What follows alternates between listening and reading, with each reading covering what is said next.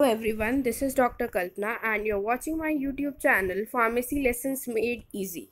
The topic for today's video is refrigeration. So let's learn about it. To begin with, we must understand the meaning of the term refrigeration.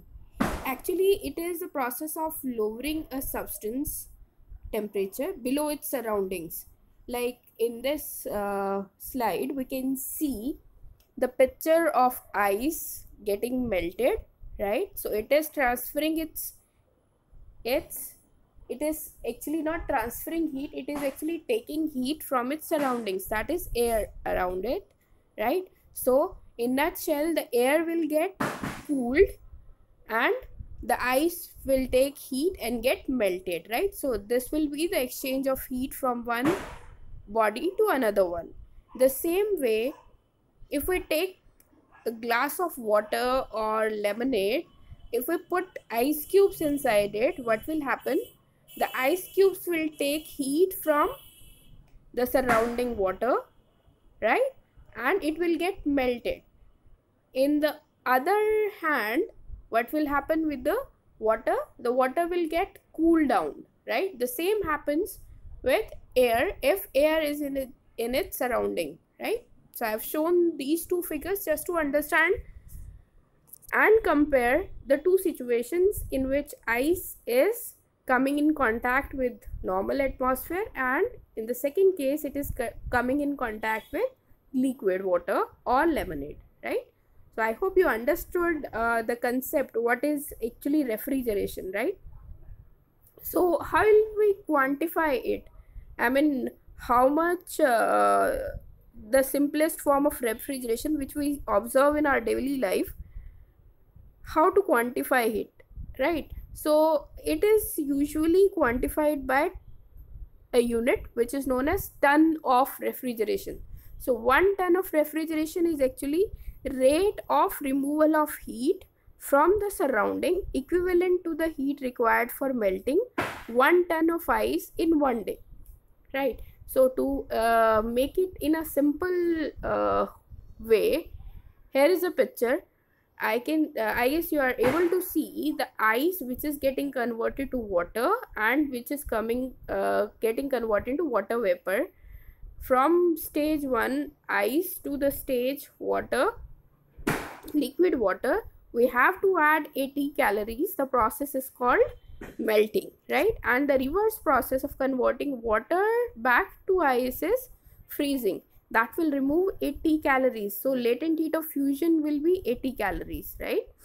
So if we warm the same water from 0 degree to 100 degrees Celsius, okay, then this 100 degrees Celsius water will get converted into water vapor by taking 540 calories.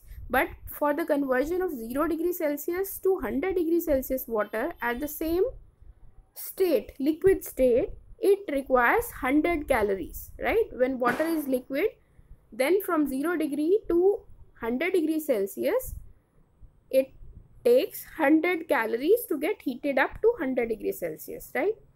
So if we evaporate this 100 degrees Celsius water to water vapor form, we have to add 540 calories to convert it into gaseous form, right?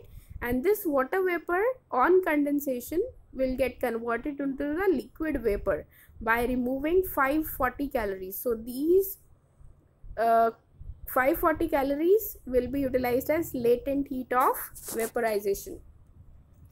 So a very simple representation is, if the latent heat of ice is taken as 336 kilojoule per kg, then 1 ton is equivalent to heat removal at a rate of 14,000 kilojoule per hour, right? I hope you have understood the concept of 1 ton of cooling. Now where do we apply this term refrigeration in pharmaceuticals? I mean, what is the significance of studying the principle of refrigeration? Basically, in many of the chemical reactions, when we need the removal of heat, so refrigeration principle is applied.